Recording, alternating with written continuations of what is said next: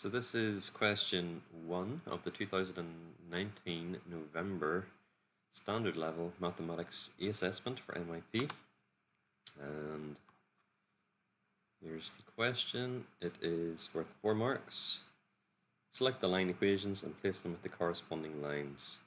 So on the left you've got draggable equations which you drag to the correct point. And so let's have a look at what the possible answer is. So the easiest way to go about this question is, rather than dealing with these equations, is to deal with the actual lines themselves. So let's look at the red line first, okay? And let's work out what its equation is, and hopefully it will match up.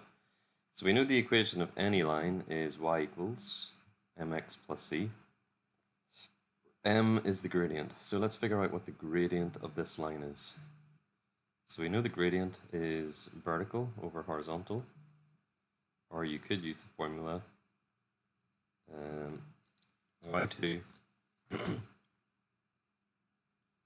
away y1 over x2 take away x1. And if I pick 2 points in this line, so I'll pick this one, which is 0, 6, and I'll pick this one, which is 6, 0. I can see that the line does definitely go through those points. So let's label some of these. Let's say this is x1, y1, x2, y2. So if I substitute these into my formula, I've got 0 minus 6 divided by x2 minus, so it should be x1. So 6 minus 0. So I get minus 6 over 6, which is negative 1. So my equation is y equals negative x, and then the c is, so this is negative 1x, or negative x. The c is the y-intercept, and the y-intercept for this line is 6, so negative x plus 6. So let's have a quick look and see if I can see that anywhere here. Not directly, but let's rearrange a couple of these. So let's take this first one. Y minus x equals 6. Now if I want to make this like this one, so it's y equals, I have to add x to both sides. So I get y equals x plus 6, so that's not correct. Y equals x plus 3, that's obviously not correct. Y plus x equals 6, let's try that one. So to get it as y equals, subtract x from both sides. I get y equals negative x plus 6, or 6 minus x, same thing.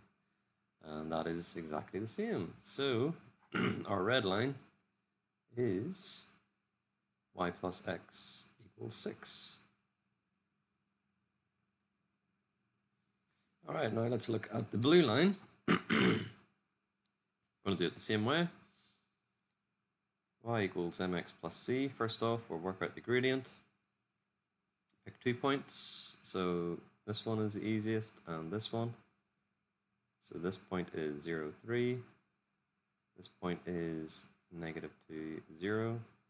I'm going to do my vertical over horizontal, or use my formula. So 3 take away 0. 3 take away 0 over 0 take away negative 2. So that's 3. 0 take away negative 2, you can put it into the calculator if you want, that's 3 over 2. And so I get y equals 3 over 2x plus, and our y-intercept is, it's going through at 3. Now there's no fractions in any of these, so let's get rid of the fraction here. So to get rid of the fraction, the 2 on the bottom, I'm going to multiply everything by 2. So I've got 2y equals 3x plus 6. Okay, I've multiplied every single term by 2 to get rid of the 2 on the denominator. So I end up with this. And is that anywhere? Well, let's have a look. I've got these equations left. And if I rearrange, let's take this one. This is the next one in line. 2y minus 3x equals 6. If I rearrange it so it's 2y equals, that means I have to add 3x to both sides. I get 2y equals 6 plus 3x, or I could just write it as 3x plus 6, which is the same as what we've got. So this one corresponds to our blue line.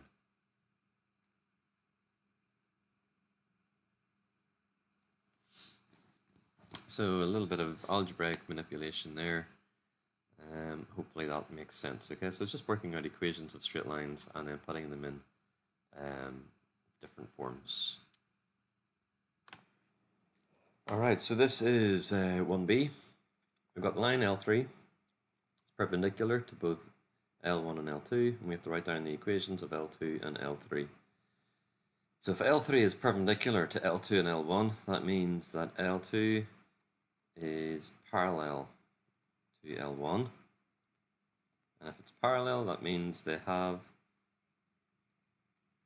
the same gradient.